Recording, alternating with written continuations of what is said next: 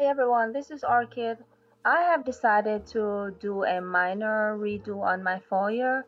A few years ago, I laid this travertine tile and I really loved it then, but it's real stone. We did seal it, but in spite of that, it has gotten real grimy looking. No matter how much we clean it, it looks the same. So I finally have time on my hands to fix this. Um, it was truly beautiful when we first put it down. The foyer has 9-foot ceiling. This is gonna be a general redo of the foyer, so I'll be showing you the other projects that I do as I go along. I am, however, replacing this with this porcelain tile. It has a marble look, measures 12 by 24.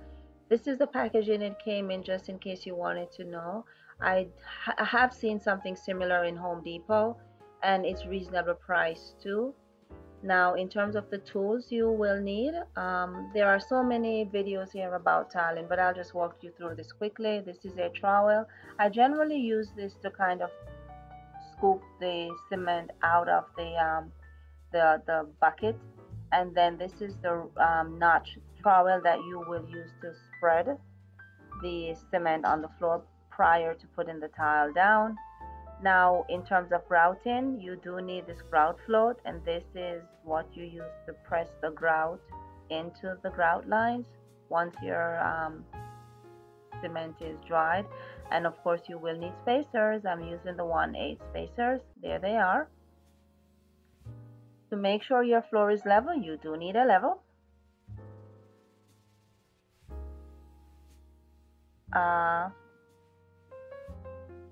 Now you will need a mallet in case you check and it's not level to kind of tap it in place. I can't find my mallet, so I'm just gonna make do and use this carpet kicking tool.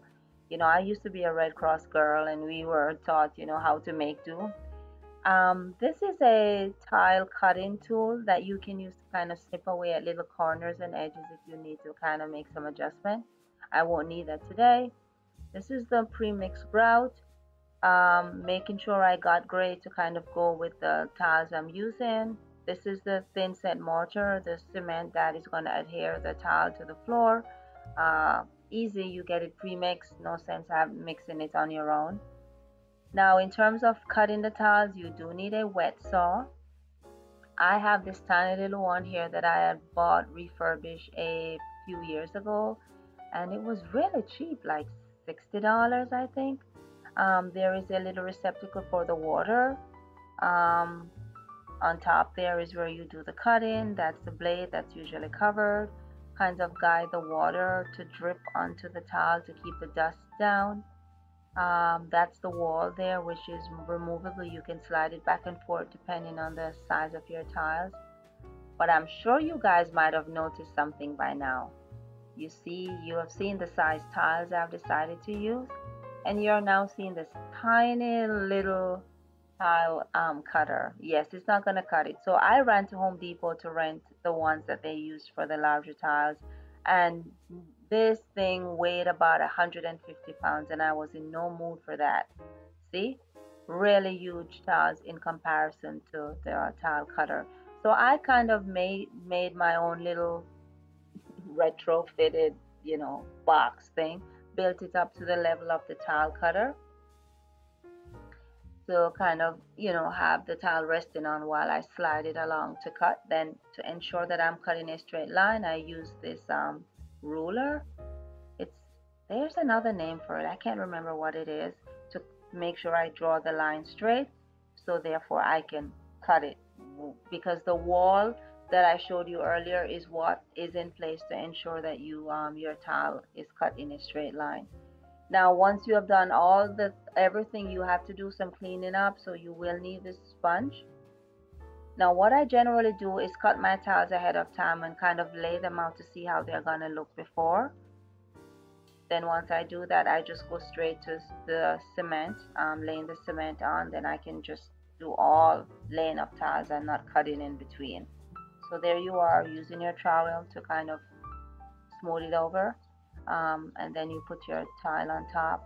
Now, I didn't use a lot of grout because I didn't have a lot of clearance with regards to the door opening and shutting, so I tried not too much of the cement to bring the tile too high, if you understand what I'm trying to say. I'm not a professional, guys, so I know there are going to be professionals who will look at this and make their comment. I am a simple DIYer just trying to help myself, doing things on a budget. So just to let anyone else know. So there I am, just putting in my spacers. This thin set dries very quickly, so you have to move fast once you put it down. So don't put down too much if you attempt to do this on your own.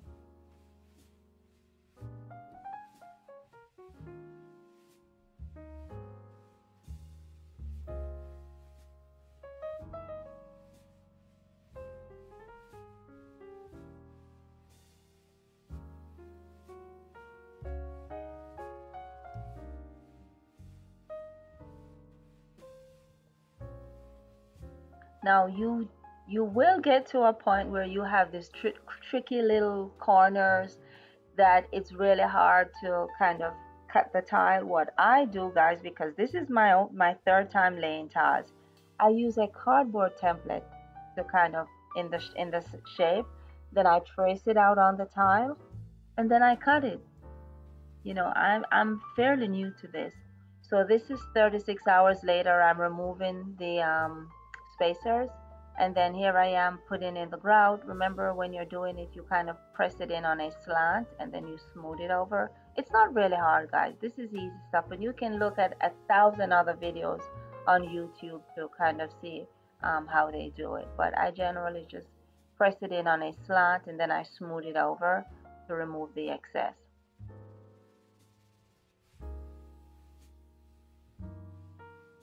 Once you finish grouting, you need to clean up. So with a little water and your sponge, and here it is, guys. This is the finished product. I am so proud of myself. I mean, this is my second time laying tiles on the floor. I worked with mosaic tiles, and that was like the hardest thing ever. This was fairly easy to me, having done that. Um, Only 24 square feet. Very hard to get a workman who's going to come out to work on 24 square feet. So I decided to do it on my own. And it turned out fairly well. I would say it's 99% level. Um, Thank you so much for watching, guys. Bye now.